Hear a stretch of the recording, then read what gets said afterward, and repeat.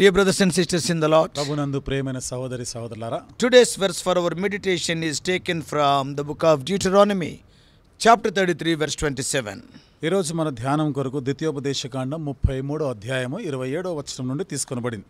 The eternal God is their refuge, and he shall thrust out the enemy from before thee. శాశ్వతుడైన దేవుడు నీకు నివాస స్థలము, ఆయన నీ ఎదుట నుండి శత్రువును వెళ్ళగొట్టి నశింపజేయును. These words are almost the last words of Moses. ఈ మాటలు మోషే యొక్క చివరి మాటలు. He is preparing to die on Mount Pisgah. Pisgah కొండ మీద ఇంకా ఆయన మరణం కొరకు సిద్ధపడుతున్నాడు. After that, Joshua will take over and lead Israel across river Jordan. ఆ తర్వాత యెహోషువ ఆ బాధ్యతలు తీసుకుని యోర్దాను నది దాటించి వాళ్ళని తీసుకొని వెళ్తారు. Joshua is also getting ready to conquer the cities of Canaan, beginning with Jericho. యెహోషువ కూడా ఆ కానానులో పట్టణాలని జయించడానికి యెరికో నుండి మొదలు పెట్టడానికి సిద్ధపడుతున్నాడు. Moses had just blessed the various tribes of Israel by name except the tribe of Shimeon. అప్పుడే మోషే ఇశ్రాయేలు గోత్రికులందరినీ కూడా షిమ్యోను తప్ప మిగతా గోత్రాలన్నిటిని ఆశీర్వదిస్తూ చెప్తున్న మాటలు. After blessing the various tribes individually, ఆయా గోత్రాలన్నిటిని వ్యక్తిగతంగా వారిని దీవించిన తర్వాత he concludes with a prophetic blessing to Israel as a whole. ఇశ్రాయేలు అందరికీ కలిపి ఆయన ఒక ప్రవచనాత్మకమైనటువంటి ఆ వాగ్దాన మాటతో ముగిస్తున్నాడు. He is encouraging them as they prepare to enter the promised land. వాగ్దాన దేశంలో ప్రవేశించడానికి కొరకు సిద్ధపాటుగా వారిని ప్రోత్సహిస్తూ ఆయన చెప్తున్నాడు. Moses refers Israel with a kind of pet name. మోషే ఇశ్రాయేలుని ఒక ముద్దు పేరుతో ఆయన సంబోధిస్తున్నాడు. What is that? ఏమిటది? Jeshurun. యెషురూను అంటాడు. Jeshurun means upright one. యెషురూను అనగా యథార్థపరుడు. Yeah, it is the name of endearment. ఇది ఎంతో ప్రియమైనటువంటి పేరుగా ఉంటుంది. Same name Jeshurun is used in Deuteronomy 32:15. ఇదే యెషురూను పేరు 32వ అధ్యాయం ద్వితీయోపదేశకాండం 32:15లో ఉంది. And also in Deuteronomy 33:5. ద్వితీయోపదేశకాండం 33వ అధ్యాయం 5వ వచనంలో. And in Isaiah 44:2. యెషయా గ్రంథము 44వ అధ్యాయం 2వ వచనం. So God will ride through heavens to help them when they are in trouble. కాబట్టి దేవుడు వారు ఆ కష్టాల్లో ఉన్నప్పుడు వారికి సహాయం చేస్తానని రాస్తున్న మాట. You want to ride through heavens. ఆయన ఆకాశ వాహనుడై ఆయన తిరిగి ఆయన రావాలని ఆశిస్తున్నాడు. Jeshurun is God's favorite child. యెషురూను అనగా దేవునికి ప్రియమైనటువంటి బిడ్డ.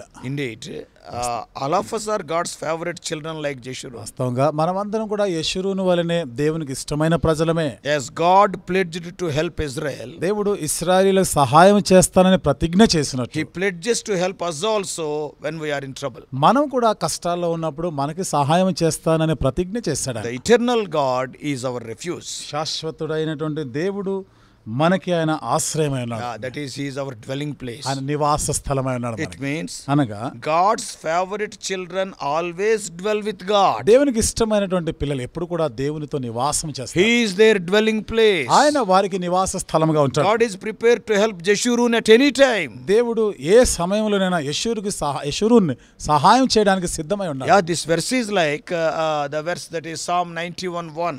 ఈ వచనము 91వ కీర్తన మొదటి వచనం లాగా ఉంటుంది. What is written there? అక్కడ ఏమని రాయబడి ఉంది? He that dwelleth in the secret place of the Most High abide under the shadow of the Almighty. మహోన్నతుని చాటున నివసించువాడు, సర్వశక్తుని నీడను విశ్రమించువాడు. We dwell with God. మనం దేవునితో నివాసం చేస్తాం. We make our habitation in Him. మనం ఆయన యందు మన నివాస స్థలం ఏర్పాటు చేసుకుంటాం. We are intricately interconnected by the Holy Spirit. It is infused into our personal spirit. మనము పరిశుద్ధాత్మతో మన యొక్క ఆత్మలో మనం పరిశుద్ధాత్మతో అనుసంధానమే ఉంటున్నాం. Not only that, అంతేకాకుండా God is promising to thrust out all the enemies from before them. దేవుడు వారి ఎదుట నుండి శత్రువులందరినీ కూడా వెళ్ళగొట్టి నశింపజేస్తానని వాగ్దానం చేస్తాడు. Now Israel will cross river Jordan. ఇప్పుడు ఇశ్రాయేలు యోర్దాను నది దాటి వెళ్తారు. And conquer the fortified cities of the promised land. వాగ్దాన దేశంలో ఉన్నటువంటి ఆ ప్రాకారము గలటువంటి ఆ పట్టణాలను ఇప్పుడు జయిస్తారు వాళ్ళు. With the exception of Jericho, యెరికో ఒకటి మినహాయించి they will fight all the other cities hand to hand. మిగతా పట్టణాలన్నిటి వారితో కూడా వారు నేరుగానే వాళ్ళతో యుద్ధం చేసినారు. Though they fight, God is the one who brings victory. వారు యుద్ధం చేసినప్పటికీ విజయాన్ని ఇచ్చేది దేవుడే. God will thrust out the enemy. దేవుడే శత్రువులని వారి ఎదుట నుండి వెళ్ళగొడతాడు. He forces out the inhabitants of the land, that is the Canaanites, the Hittites and Amorites and so on. ఆ దేశంలో ఉన్న కనానీయులు, హిత్తీయులు, అమోరీయులు వారందరినీ కూడా ఆయన వెళ్ళగొడతాడు. The result is that Israel will live by themselves at peace in the land and God has helped them to conquer. దాని ఫలితంగానే దేవుడే వారిని దాన్ని జయించడానికి సహాయం చేస్తూ ఆ దేశంలో వారు నిర్భయముగా నెమ్మది కలిగి సమాధానంగా నివసిస్తారు. It is a good and rich land. ఇది చాలా మంచి దేశం, ఎంతో సారవంతమైన దేశం. In verse 28, 28వ వచనం we read that it is a land of grain and wine, whose heavens drop down dew. చూడండి, ఆ దేశము మంచి గోధుమలు ఆకాశం నుండి మంచు కురిసేటువంటి దేశం అది. So though Israelites fight the battle physically, ఇశ్రాయేలీయులు నేరుగా భౌతికంగా వారు యుద్ధం చేసినప్పటికీ, but the real sword and shield is the Lord Almighty. నిజమైన వాస్తవమైనటువంటి ఖడ్గము కేడము సర్వశక్తుడైన దేవుడే. They are blessed people, O people saved by the Lord. నిజంగా వారు ఎంత ధన్యులు, యెహోవా రక్షించిన నిన్ను పోలిన వారు ఎవరు. So when we struggle to progress in our spiritual lives, కాబట్టి మన ఆత్మీయ జీవితంలో మనం ఎదగడానికి కొరకు పోరాటం చేస్తున్నప్పుడు, to overcome the obstacles, మన ఆ ఎదురున్న ఆటంకాలని జయించడానికి, and to resist the అధిగమించడానికి, temptations the enemy puts in our way, శత్రు మన మార్గంలో పెట్టినటువంటి శోధనలన్నింటినీ కూడా మనం ఎదిరించి దాన్ని జయించటం, then God is our shield and sword. దేవుడే మనకి ఖడ్గమును కేడమునై ఉంటాడు. So don't give up. కాబట్టి నువ్వు విడిచిపెట్టొద్దు. The battle is the Lord's. యుద్ధము యెహోవాదే. The verse speaks about the everlasting arms of God. ఈ వచనము శాశ్వతుడైన దేవుని బాహువు గురించి మాట్లాడుతుంది. Moses discovered that the Lord to be a place of protection in the storms of life. చూడండి, మన జీవిత తుఫానులో దేవుడు మనకి భద్రతగా ఉంటాడని మోషే కనుగొన్నాడు. అది and a source of comfort in the trials. మనం ఎదుర్కొనే కష్ట పరిశోధనలో ఆయన మనకు ఆదరణిచ్చేవాడుగా ఉంటాడు. The children of God, the Israel, were surrounded by so many trials during their pilgrimage. దేవుని ప్రజలైన ఇశ్రాయేలీయులు వారి యాత్రా జీవితంలో అనేక రకాల కష్టాలు శత్రువులతో ఆవరించబడి ఉన్నారు. Underneath are his everlasting arms. నిత్యముగా నుండు బాహువులు నీ క్రింద నుండును. God upheld and supported them. దేవుడు వారిని ఆదుకున్నాడు, వారిని ఎత్తుకున్నాడు ఆయన. And we too can find him to be our protection in the midst of a crooked and perverse generation. మనము కూడా ఎంత దుష్టమైనటువంటి ఈ జనము మధ్య మనం ఆయనని, he is our protection. ఆయన మనకి భద్రతగా మనం చేసుకోవాలి. Yeah, the people around us, they may seek to harm us. మన చుట్టూ ఉన్న ప్రజలు మన హాని చేయాలని కోరుతారు. But he is our protection. కానీ ఆయనే మనకి భద్రత. In this world, today's verse for our meditation is our experience. ఈ లోకంలో నేటి దిన ధ్యానం కొరకని ఈ వచనమే మనకు అనుభవం. At times suddenly the enemies attack us. కొన్ని సమయాల్లో సందర్భాల్లో శత్రువు అకస్మాత్తుగా దాడి చేస్తారు. Amalekites came against Israelites at Rephidim without any provocation. రెఫీదీములో అమాలేకీలు వచ్చారు. ఇశ్రాయేలీయులు వారిని ఏమీ రెచ్చగొట్టకుండానే అకస్మాత్తుగా వారి మీదకి వచ్చినారు. Yeah, we read it in Exodus 17th chapter. నిర్గమకాండం 17వ అధ్యాయంలో ఆ విషయాలు చదవచ్చు. If you read from 18 to 16, 18 నుండి 16 ఆ మాటలు చదివితే, yeah, we can see about Amalekites coming against the Israelites. అమాలేకీయులు ఇశ్రాయేలుకు విరోధంగా రావడం చూస్తాం. Same tribe of Amalekites raided David's camp at Ziklag. అదే అమాలేకీ గోత్రికులైన వారే సిక్లగులో దావీదు దగ్గర కూడా దావీదు మీదకి వచ్చినారు. Yeah, 1 Samuel chapter 30 first 6 verses. మొదటి సమూయేలు గ్రంథం 30వ అధ్యాయం 1 నుండి 6 వచనాల్లో, they overthrew their camp and burnt it with fire. వారు వారి పాళెంలో అక్కడ ఉన్నటువంటి అన్ని కూడా పడగొట్టినారు, నాశనం చేసి కాల్చివేసినారు. And they took away the women as captives. స్త్రీలందరినీ చెరగా పట్టుకొని పోయారు. It is written that David strengthened himself in the Lord. అక్కడ రాయబడింది, దావీదు యెహోవాను బట్టి తను బలం తెచ్చుకున్నాడు, ధైర్యం తెచ్చుకున్నాడు. Sometimes కాబట్టి కొన్నిసార్లు unexpected troubles come from our own brethren. ఊహించనిటువంటి కష్టాలు మన సొంత సహోదరుల నుండి ఎదురవుతాయి. Joseph was a glaring example. దీనికి యోసేపు ఒక మంచి ఉదాహరణ. He was thrown into a pit and sold into slavery in Egypt by an Ishmaelite caravan. ఆయన గోతిలో పడవేయబడ్డాడు. ఇష్మాయిలీలు ఆ ఒంటెల మీద సవారీ చేస్తున్న Ishmael వర్తకులకి అమ్మివేయబడ్డాడు. They were slavery in Egypt. ఐగుప్తులో బానిసగా అమ్మివేసినారు. It was not easier for Joseph to keep a positive attitude while suffering in Potiphar's house. Potiphar ఇంటిలో కూడా ఇన్ని బాధలు అనుభవిస్తూ కూడా ఆయన మౌనంగా ఉండుట అనేది అదంత సులువైనటువంటి పని కాదు. Even also in the prison in Egypt.